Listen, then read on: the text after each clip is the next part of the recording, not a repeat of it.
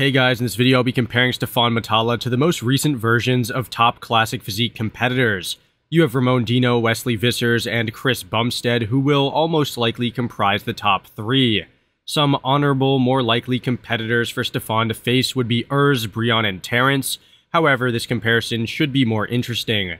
Since many people consider Stephane the French Ramon Dino, I put them side by side, while Wesley and Sebum, two structurally similar athletes, are on the right side. How competitive can Stephane be in a top caliber lineup? Let's break down the poses.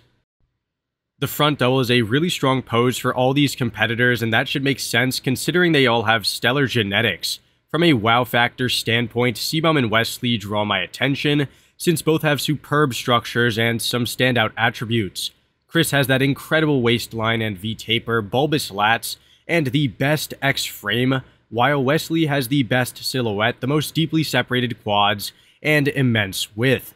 Ramon and Stephane are very similar in the fact that they are very balanced, proportional, and shapely, yet they don't necessarily have an outstanding trait. This is more so directed towards Stephane, since at least Ramon has peakier biceps and larger, more swept quads.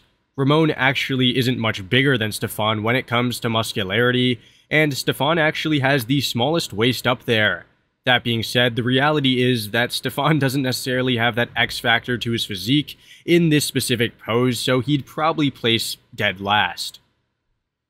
The side chest is a great pose for Stephane, and I'd actually have him beating Ramon's 2024 Arnold version. While one could argue that Ramon wasn't at his best, I still believe that Stephane would be thicker in the chest and tricep than even the 2023 Olympia Ramon.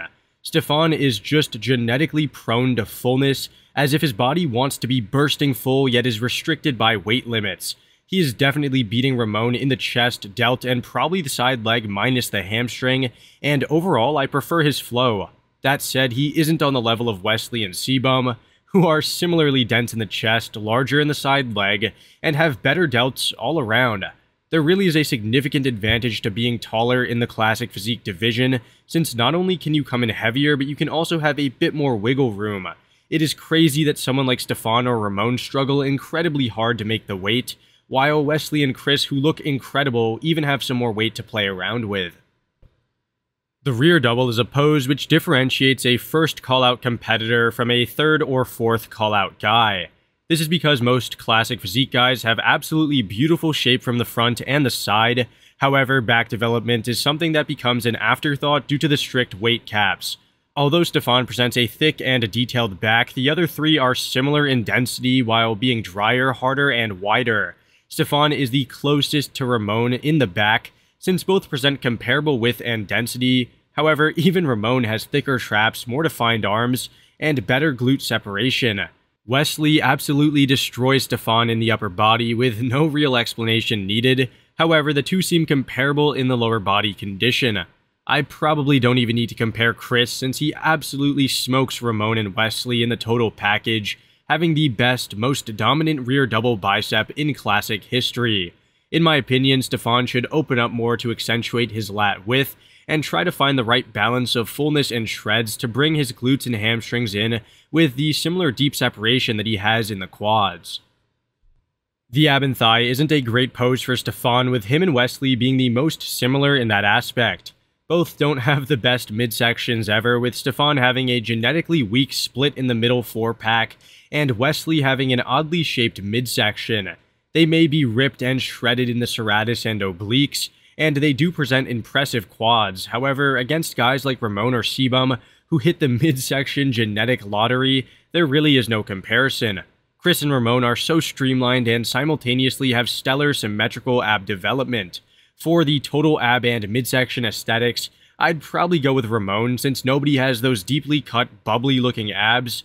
However, structurally, Chris wins by a mile. Additionally, had Chris been hitting a vacuum here, he would take this pose hands down, as his X-frame and V-taper become too much for really anyone to handle. All in all, it seems like Stephane is doing his best, considering the genetic limits that he has, similar to Wesley in that regard.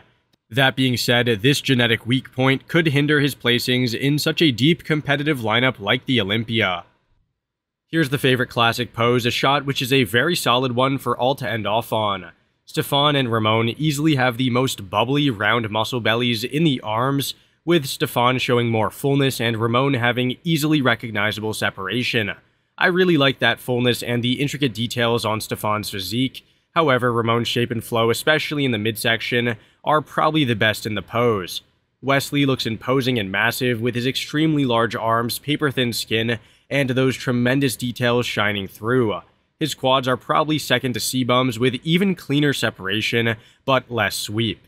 While Chris might not have the best arm genetics, he's certainly outworked his limits, bringing a very shapely, aesthetic, and dense look to the stage.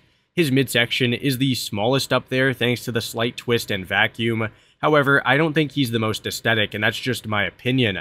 This one is definitely close, with Stephane and Ramon having that balance, Wesley having the structure and size, and Chris being a masterful poser and a jack of all trades.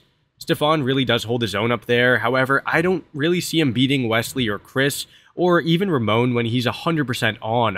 Overall, he did hold up nicely, however, most top 10 competitors would also hold their own. I think that that's going to be where Stephane will land this year, somewhere within the 7th to 12th place spot. Let me know in the comments what you thought of this comparison, and if you think Stephane can make it to that first or second call-out. If you enjoyed, a like and sub would be much appreciated, and I'll see you on the next one. Thanks for watching.